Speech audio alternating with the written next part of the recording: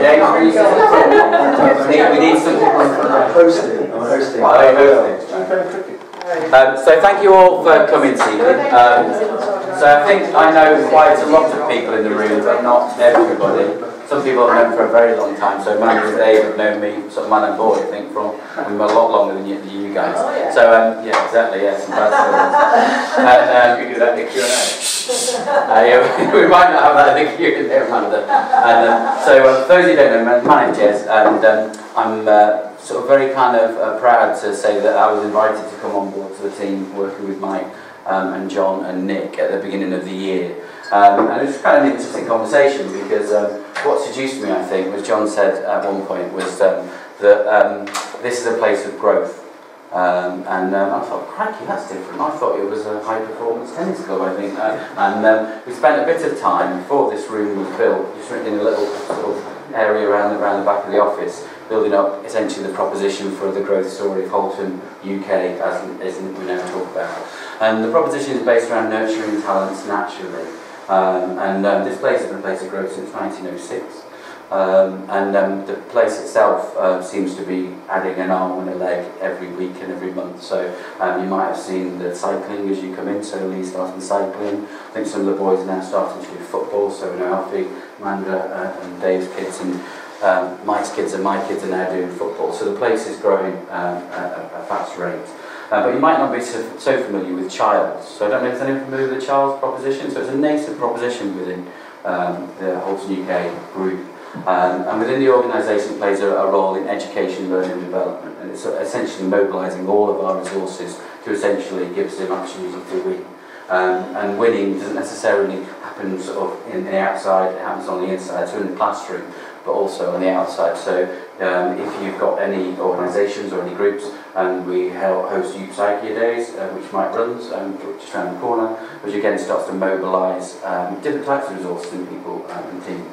So this is the Curious Cows sort of child's talk. It's the third, I think, in the series of your talk, the World Tour. The World Tour. The World Tour that hasn't gone beyond Holton. Still running yet. So this is the third, and this is the most intellectual, I think. So we're going to have Mike's going to talk for 5 minutes about the origination of the book. But then we're going to have an interview where there's 5 or 6 questions, then we're going to open it out to the floor. So if you've got some really hard questions, but none to me, Amanda, about my past, that would be good. I'll open it out to the floor. It is being videoed, so it's going to go out the same as all the other talks. So we had a brilliant talk from Matt Rogan on data-driven sport, brilliant talk from John on leadership, brilliant talk from John on resilience, and an okay one from me on psychology. Very good, yes, it was. So I'll hand over to Mike. Mike's going to talk about the origination of the book. And then we'll go into some questions, and I'm going to sit at the front to give you a bit of support. Brilliant, thank you, Jez. I'm just going to hold a racket because I think better and talk better with a racket in hand. Actually, I won't do the whole talk, but just in case I need a little bit of support, it's a bit like a crutch for me just to keep me going. But thanks very, very much for coming tonight, and largely amongst friends, actually 100% amongst friends. And so I really, really appreciate you coming just to listen for a little while. And one or two of you, I mean, wonderful surprise to see Rob. So yes. Rob was here many, many years ago. Rob Narakonda, right in front, who I coached from a very, very young age, and is in the book. And I will read a short little passage about Rob in the book a little bit later on. But as you all know, tennis has been a massive, massive part of my life, and began on Murram Court in Kenya. Now, Murram is the surface that they use to build roads in Kenya with. Right, they're pretty crummy roads, so you can imagine the surface isn't that great, but it's a little bit like a sort of a cross between clay, dirt, mud, and stone. So that was the surface, and that was my dad built my brother and I a tennis court, and my brother is here, I think, or he was, or there he is, and a little chapter in the book about the trial of that tennis court which my dad built when I must have been 7 or 8 years old, and that's where my love affair with tennis began. And it took me from Kenya, we moved as a family when I was about 12, it took me to Arizona.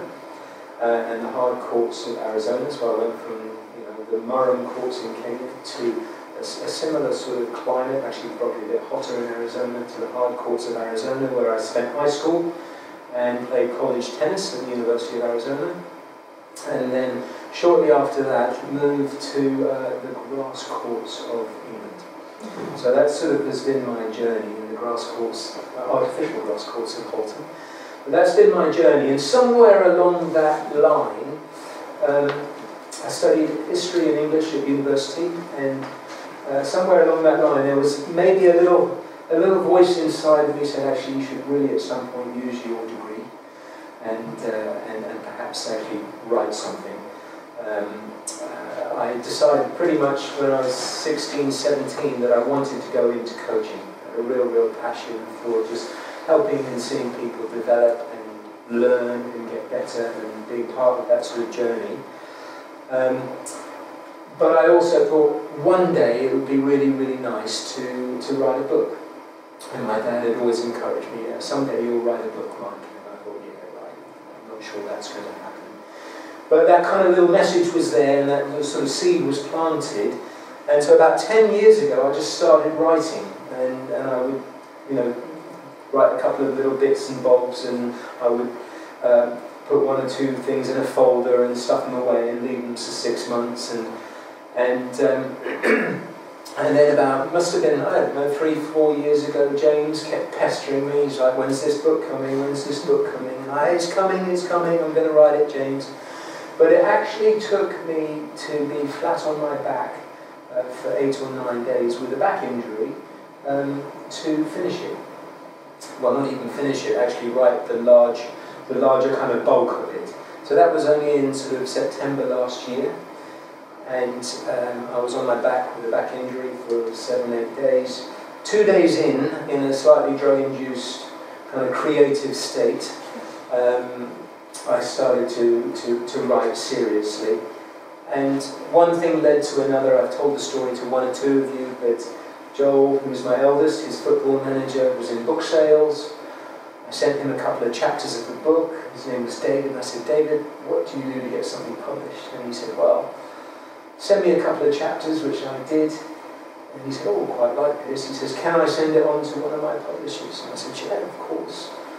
And a couple of days later, the MD of Panoma Press, which is a small publisher in St. Albans, got in contact and said, no, I like the book, I think we can do something. And there we are, one thing led to another. And 5th of May, officially, the book is launched through Amazon and other outlets across the country.